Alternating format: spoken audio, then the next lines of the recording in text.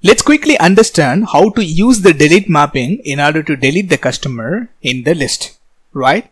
So to do that, I'm going to create what? One method inside our customer resource class. The method name is what? Delete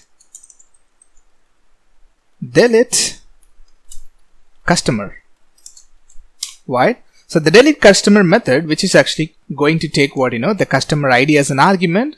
I don't want this method to return anything, so void, then the method should be available publicly, right? I'm going to annotate this method as what, delete mapping, right? And then in the value attribute, I'm going to pass the path param as what? Customer ID. The same we have to set it in what? The customer ID variable. So I have to do that. So path variable, I have to pass what?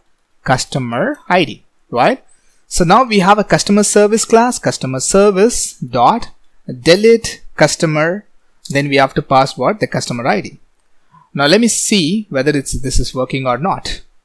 Let me run this application. Cool, our application is started successfully. Let's go to the Postman.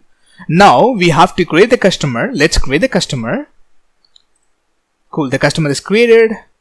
Now let's retrieve the customer. Yes, we have list of customer. In the list we have only one customer available. Now let's see. Yes, we are able to receive what, the single customer. Now I'm going to delete this customer by invoking the delete HTTP method, right?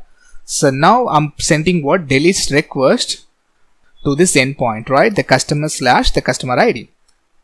Now you can see what? We are not getting any response because we are not sending any response for this particular request. In order to make sure whether our customer object is deleted or not, just go back to what, your get. Now simply actually what? Get the customer list. Now you can see what? There is no customer object is available. That means our customer object is deleted successfully from the list. Thanks for watching.